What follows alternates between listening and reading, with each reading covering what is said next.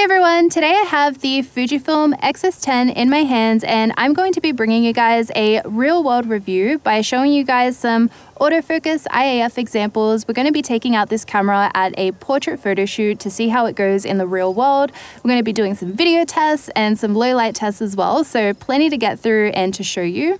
I also just wanted to mention that this is a pre-production camera, so please keep that in mind when you're looking at the footage and the photos and things like that. I also wanted to say a huge thank you to Fujifilm Australia for getting me on board with the release of this camera. I'm super excited. Right now, I have the XF 23mm f2 lens on the X-S10, and I'm going to pop this camera on a tripod connected to the Atomos Ninja V so we can get straight into it and take a look at the autofocus examples. Please keep in mind that these tests you're seeing are done on a pre-production camera with pre-production firmware as well. The X-S10 has a 26.1 megapixel backside illuminated APS-C X-Trans sensor, which might sound familiar because it's also the same sensor that you'll find in the X-T4. It has 100% phase detection coverage with face and eye autofocus and autofocus subject tracking. It reminds me a lot of the focus system in the X-T4. I've spent some time with this X-S10 at a few different photo shoots now, and while the Atomos footage might not look as sticky as the X-T4 for instance, getting my portraits in focus has not been an issue at all during my time with this camera. So I'm assuming that the AF overlays might be getting an update maybe through the firmware before the release. But even so, I still found that it can really keep up with movement even at wide open apertures over various XF lenses, including the 50-1.0. So as you guys may have noticed, Fujifilm went in a bit of a different direction with the style of the body of the X-S10. We have a super sleek and dark design, which is similar to the X-T4, but it's a more modern take on Fujifilm's retro designs. We have a much more simplified top view of the camera now as well. I feel like this is a good direction if you're looking to switch to Fujifilm, but you're looking for something familiar with the layout of the camera. It also has a fully articulating screen, so you can vlog with this camera, as I do feel like it's a hybrid photo-video camera. So you can very easily have it pointing at yourself here. And it uses the same battery as the X100V, the W126 battery, and also has a single SD card slot. So I'm here with Liliana now at our photo shoot. Please check her out on Instagram. I'll have her handle up here on the screen and in the description below. And we're going to be taking some portraits here in this location. Something that I really like about this camera is that they have a shortcut for their film simulations, which is really cool.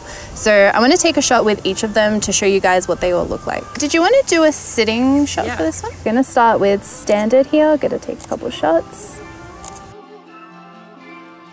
And then I'm going to flick it over to Velvia Vivid.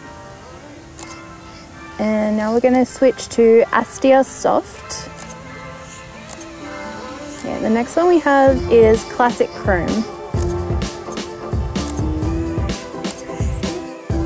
Okay, next up we have Pro Negative. Okay, now we have Pro Negative Standard.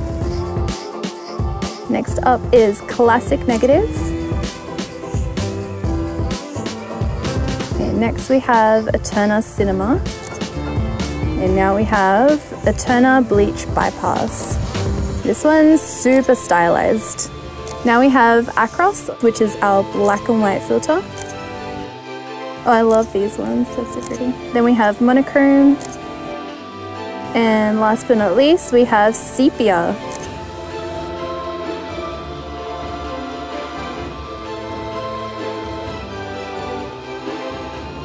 I'll probably get you with the sun behind you. Oh, this location's so pretty! Throughout this photo shoot, I've included some unedited 100% crops of the photos we're taking so you guys can see what it looks like straight out of the camera.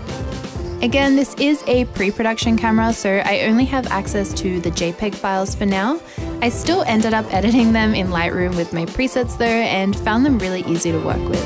I like that. If you kind of like sway a little bit, it would look cute. If you guys want to see a video down the track editing the raw files, maybe we can even do a live stream editing them. Let me know in the comments. Oh, these are so pretty. I love the backlit. I know, me too. It's my favorite. Yeah. My go-to. The X-S10 is a small and lightweight camera body with IBIS. It weighs only 465 grams, so if you pair it with the XF-F2 lenses such as the 23mm or 35mm, it's such a small and tiny setup, making it super convenient for portrait photo shoots or to take it with you on the go or while you're traveling. Yeah, I was gonna ask you to reach your hand up to your face. You like read my mind. I feel like paired with that sleek design of the X-S10, it's a really unobtrusive camera. It features a single SD card slot and uses the same battery that we can find in the Fujifilm X100V, the W126S. Even though the camera body is pretty small, it does have a large grip, which I found really comfortable to hold even when shooting for hours at a time.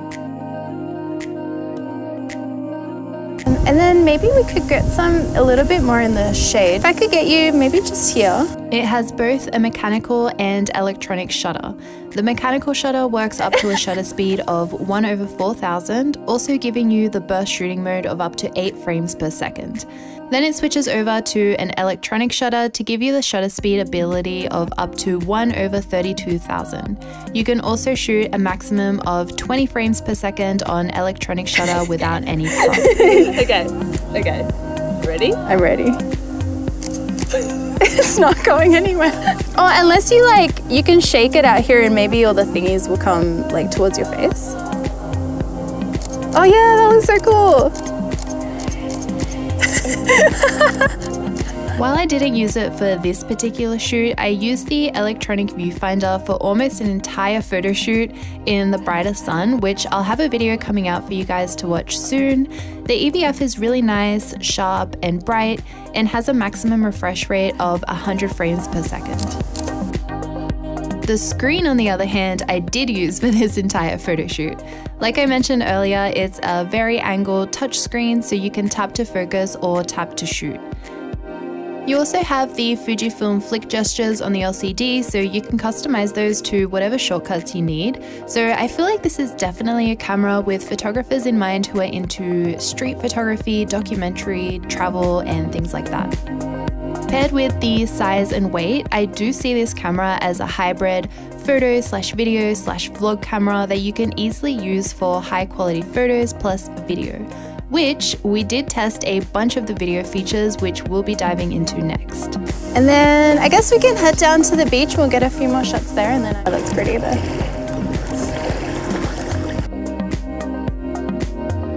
So we'll go this way so your hair blows out of your face.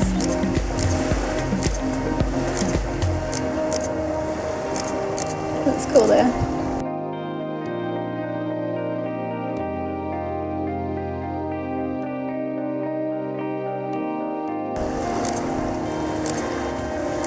Oh, that's cool.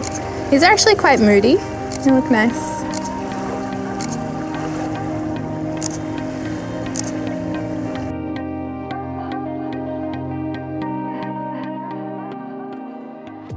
You have 18 film simulations you can use in camera for video as well.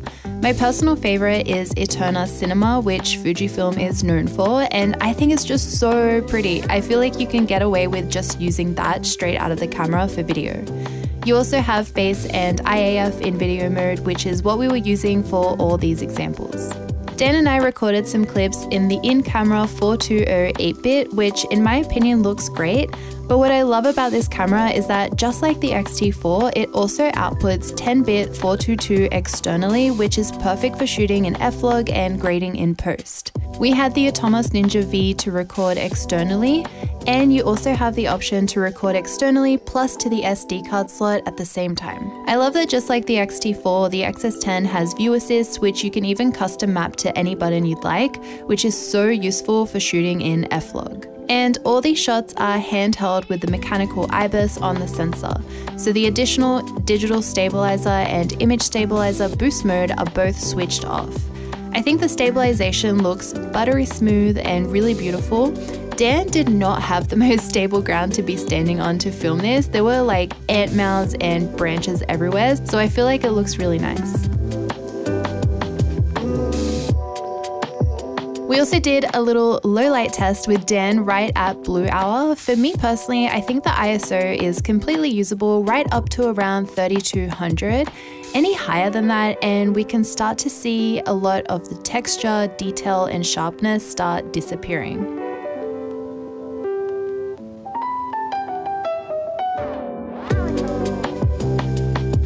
So that is all we have for today's real world review on the Fujifilm X-S10. Really hope you guys enjoyed that and enjoyed seeing some more details about how this camera performs out in the real world. I would love to know what you think of this camera down in the comments below. And if you have any questions, let me know as well. I'll do my best to answer everything. But otherwise, thank you guys so much for watching. I make new videos every single week, so I'll see you all next time. Bye.